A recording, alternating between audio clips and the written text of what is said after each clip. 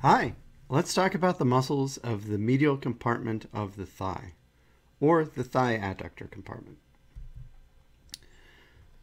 So what we're looking at here is the proximal portion of the upper limb. Let's orient ourselves. So here is lateral, and here is medial.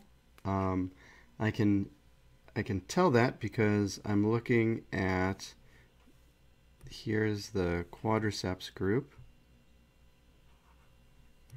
and then there's the knee, and there's the external iliac artery going into the femoral artery.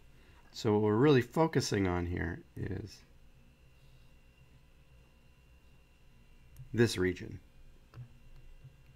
So let's clean this up a little bit and see what we can see. So the first muscle that I would draw your attention to is this very long and elegant beauty.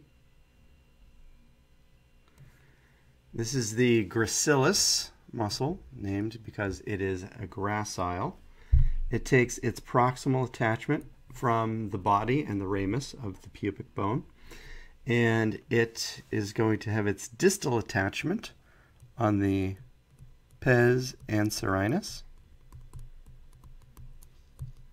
or the goose's foot. And recall, the pes anserinus is the attachment for the sartorius muscle, the gracilis muscle, and the semitendinosus muscle. And so they are innervated by the femoral nerve, the obturator nerve, and the tibial division of the sciatic nerve. So that gives us our Sergeant Fought mnemonic. Wonderful, wonderful, wonderful. So we'll erase this mess over here. I should start writing in cursive. It might make this an easier thing for me to clean up. Anyways, the gracilis muscle, when active, is an adductor, an adductor of the hip. So that is going to swing the hip toward the midline, and it is also a flexor of the knee. And for our purposes, it's a useful muscle because it is the most medial of all the medial thigh muscles. So everything else that we're looking at is going to be on that side of the gracilis, lateral.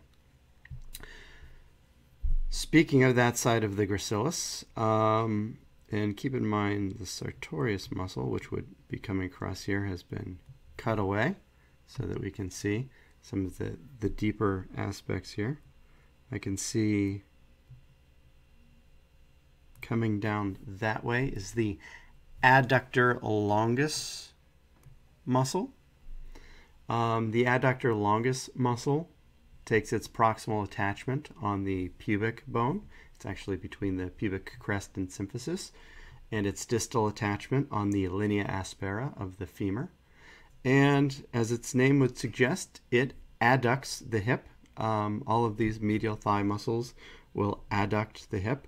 Adductor longus is an important muscle for gait and posture, as it's a synergist for other gait and postural muscles. So it really does its role in helping to adduct the hip joint for both stasis and movement. And a couple of other sort of interesting tidbits for it. It is the medial boundary right there for the femoral triangle. So the sartorius is the lateral boundary for that, and then the inguinal ligament is the superior boundary for that. And within the femoral triangle, we can find the femoral nerve, artery, and vein. So NAV, and sometimes lymphatics in there. So it's naval, going from lateral to medial. And that adductor longus muscle can sometimes be injured as part of an athletic boondoggle, and whenever you have that terrible sensation of having a pulled groin, if you've overdone it with respect to activity and you injure yourself there, it's generally going to be that adductor longus muscle. So as we move beyond that, we're going deep now, so keep in mind the adductor longus, which was there, has now been removed. So we'll get that out of the way. And that's going to highlight two other muscles for us. The superiormost is the adductor brevis. Adductor brevis takes its proximal attachment to the inferior pubic ramus, and like other adductor muscles, its distal attachment is on the linea aspera of the femur. And like other adductor muscles of the thigh, it is going to adduct the hip, and like the adductor longus, it's also a very important synergist for both gait and posture. Frequently, adductor brevis here is going to blend in and fuse fibers with adductor magnus. Adductor magnus is taking its proximal attachments up on the ischial ramus and tuberosity, so around the back there. And it comes down. It's quite a large muscle for being so hidden here. So all of this is adductor magnus, and it also is going to take its distal attachment on the linea aspera. And like all adductor muscles, it's a synergist for gait and posture, and it adducts the hip.